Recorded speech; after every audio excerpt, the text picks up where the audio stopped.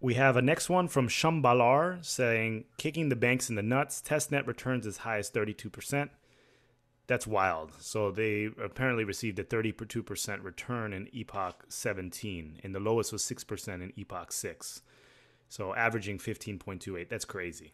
That's crazy. I have slight trepidation about this because personally I made a video on my personal channel about how I thought that the actual delegated stake was less than what I expected. When I said like 20 to 30%, I was just talking about basically community driven ADA. But the numbers look like this: there's 31 billion in circulating supply. There is 9.7 billion ADA that is currently being staked in the testnet. And if you calculate the wallets of IOHK that had 2.4 billion, Emergo 2 billion, and the Cardano Foundation 648 million, you get roughly around 5 billion. It was a little bit over 5 billion, but I decreased it because we don't know the wallets of Emergo, so I assume that their wallets are not the same as when they had it posted, or as the Genesis.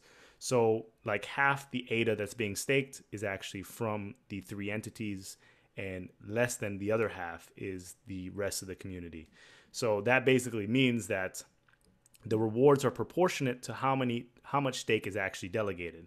So the higher stake that the higher rewards you're receiving, it means the less people are staking. And the reason why I have issues with that is because I would prefer the opposite.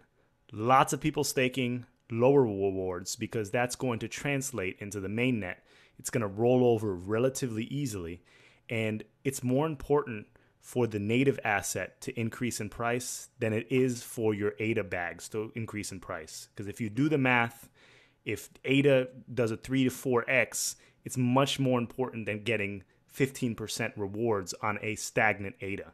It just makes sense. And the only way the price is going to go up is if more people stake, because more ADA is actually locked up. So those are my thoughts. So hopefully the mainnet is a little bit more balanced and there are a lot more people staking. Yeah, I would like to see higher as well. And a good analogy to what you're just saying is what's worth more, one Bitcoin or 10,000 ADA? Well, one Bitcoin is certainly worth a lot more.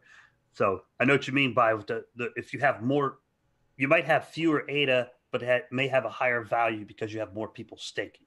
Yeah, Boom, right? exactly. Exactly. Yeah, that's a better payoff. Well, Yes. yeah, not financial advice though. Not no, not financial Yeah, advice.